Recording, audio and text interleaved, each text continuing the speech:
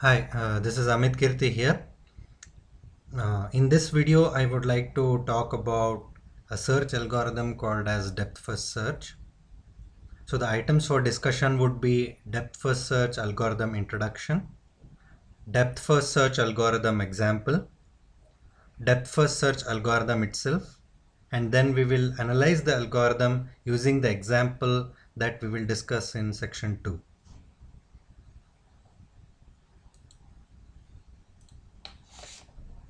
So depth first search is an algorithm for traversing a graph in search of an element. So basically when you have a graph and you want to search an element in a particular graph, you can use depth first search. We generally start in a depth first search algorithm, we generally start at one particular node of the graph and then we dive deep into the graph till we actually hit the particular element or we actually hit a dead end, that is leaf of a graph. So if we hit a dead end or the leaf of the graph, we will go one step up and then again deep dive from that parent to the next side graph.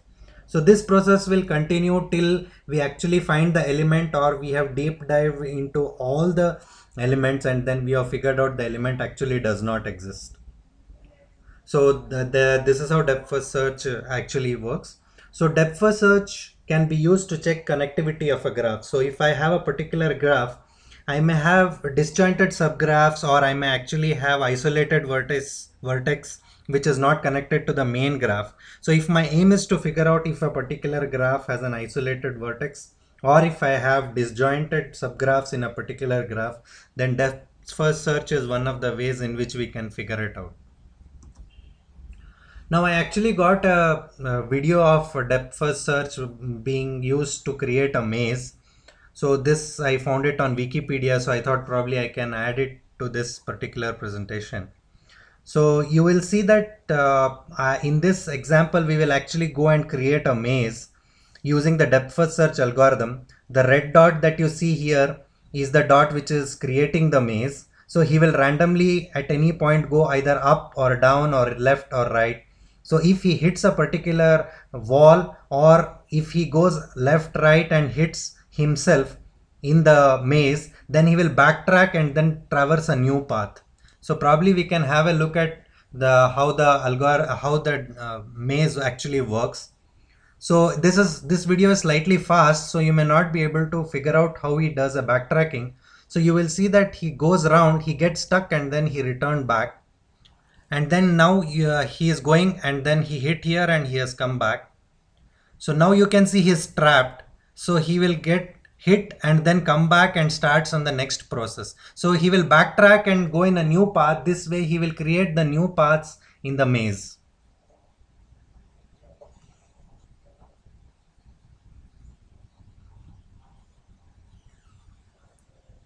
So this process will continue and the maze gets created. So let's actually take an example of a graph and see how I can perform a depth first search on a particular graph. So I have a graph here which has about 6 vertices and they are connected to each other. Now let's start with some vertex. Let's say I start with A. Since I'm going to do a depth first search, from A I will choose the next vertex. So I have three options. Either I can choose C, D or E. So I have chosen C. So from A I go to C, and from C I need to go further ahead. So I have two options. Either I can go to D or F. So let's assume that I go to D.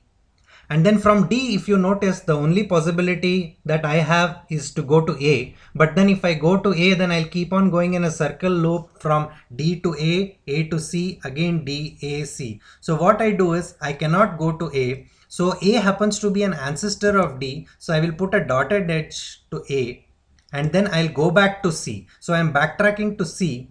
And then from C, I will try to go in depth into the next path. That is from here, I can't go back to A because that is my parent vertex. I can't go back to D because that's where I had gone. So the only option that I have left from C is that I can go to F. So from C I go to F, then from F I have two options. Either I can go to E or B. So let's assume I go to B. Then with B as the vertex, I again deep dive and go to the next vertex, that is E. Now once I reach E, I cannot go back to A because it's my parent vertex. I can't, I mean the ancestral vertex. I can't go back to B because it is my parent vertex. And I can't go back to F as well because it has already been traversed and it's a parent vertex. So I have hit a dead end of this graph. So I will draw the two edges that are connecting to the parent and the ancestor using dashed lines. So that means I have hit the dead end. So I have to go one step back and go to B. So when I go to B, I will actually see that I don't have anywhere else to go. So I will go back to F, and from F, I again see that I have nowhere else to go. So I'll go back to C, and from C, I see that I have gone in all the depths possible. Then I go back to A, and from A, I will go out of the graph. So this is how you see a depth first search being executed. So generally depth first search is implemented as a stack. So I'll just show you an example here. So in the stack, I will put the element A, then I will stack up C, then from C I will stack up to D, and since I hit a dead end, I will remove D, and from C I go to F, so I will stack up F on top of C. From F, I will go to B, so F and then B sits on top of F, and from B, I actually go to E. So E will sit on top of B. Now since we have reached the dead end, and there is no way to go any further from E, E gets dropped, and I again come back to B. And then when I reach B, I actually check if I can go to any other place so that I can stack it up. And since there are no other possibilities from B, I will remove B, and then I go back to F. Now once I reach back to F, I see that I have visited all possibilities from F. So there are no more possibilities, so I'll remove F as well. Then I go back to C, and from C I realize that I have reached all possible paths, so I go back to A, and from A I realize that I have visited all vertices, so we pop out A as well. So this is a stack way of implementing a depth first search to create a depth first search tree. Now this is the algorithm for depth first search. The main algorithm actually is this depth first search function, which creates a depth first search tree. And this particular for loop here traverses the vertices in such a way that whichever vertex is marked as 0, it starts a depth first search from that vertex. So for example, suppose I have a graph like this. You will see that there are two subgraphs which are disjoint. So I have specifically taken an example where I can show you multiple trees getting created using this particular algorithm. So I have one graph with A, C, D, F, B and G which are connected to each other. And then I have one more graph G, H, I and J which forms another graph, and these two subgraphs are disjoint. So let's see how this particular algorithm works when we have disjointed graphs. So what I do is, according to the algorithm, mark each vertex in V as 0. So what I have done is I have marked all the vertices here with zeros, and I set the count value as 0. Then for each vertex V in the vertex set V, what do we do? If V is marked with 0, we start the DFS algorithm. So initially we will start with some vertex A. So I will pass DFS and I will pass the vertex A. So I will get into this function with A as my starting vertex. I will increment count to count plus 1 and mark the vertex with the count. So count was 0, so count becomes 1. So you will see that I have marked A with 1. And then for each W in V, that is each vertex that is present in vertex set V, and it has to be adjacent to V. If W is marked as 0, so who is adjacent to A now? C, D and E. So let's pick C. What do we do? Since C is marked as 0, so this condition satisfies, I will call DFS on that vertex. That is, I will call DFS of C, which effectively means I have added C next to A. So I will call DFS on C, and then I will increment the count. So count becomes 2 and mark V with the count. So you will see that C gets a count of 2. Then what do? for each vertex W in V which is adjacent, so any vertex that is adjacent to C and that has been marked with 0. So who are adjacent to C which are marked with 0? They are actually D and F. So what do? I choose one of them. So let's say I choose D, and then what do? Since it is marked 0, I'll call DFS on D. So the DFS algorithm gets called again with D. So it's as good as saying I've added the edge D from C. Then I again increment the counter, so counter becomes 3, and since I have chosen D, I have to mark D with the count value. So the D gets a value of 3. And then I again check from D which adjacent vertex has been is present in V and which is marked with 0. So let's see what happens when we have D. Now you have D and the only adjacent vertices are C and A. So when you look here, you will see that C is not marked with 0. So I will go ahead in the for loop and check the next vertex, which is A.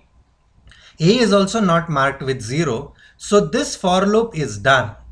So what do? Since I am calling DFS inside DFS inside DFS, it's a recursive call. So I will go back one step. That is, I will go back one step to C, and then I check the next vertex from C, which is marked 0. So from C, the vertex that is marked 0 is F. So what do? I go to F. So what do I do here? Since F is marked with 0, I will call DFS on F, and DFS gets called and count gets incremented by 1, and I mark that vertex F with 4. So I will continue like this, and I will mark B, and mark B will be marked with 5. Then I go to E, then E will be marked with 6. And since I reach the end and there are these two edges cannot be reached, I will put a dashed line connecting both of them. And then from E, I go back to B.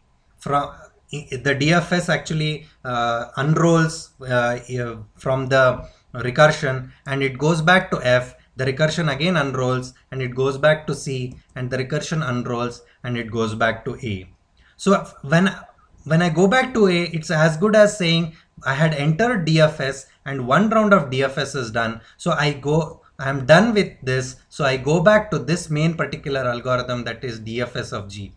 Once I go back to the DFS of G, I will actually go in this for loop and check which vertex is marked as 0.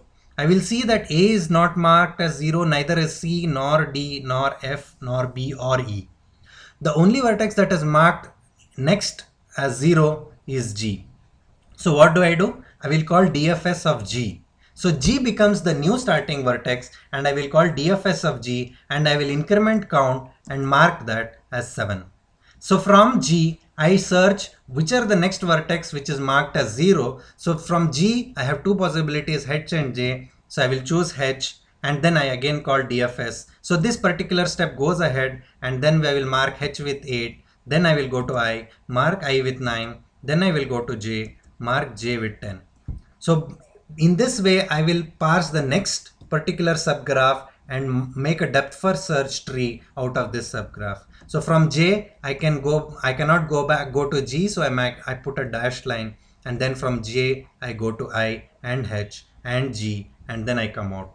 So I'll reach back to this algorithm, and since none of the vertices are 0, I will come out of this algorithm. So I am done with creation of depth first search subtrees.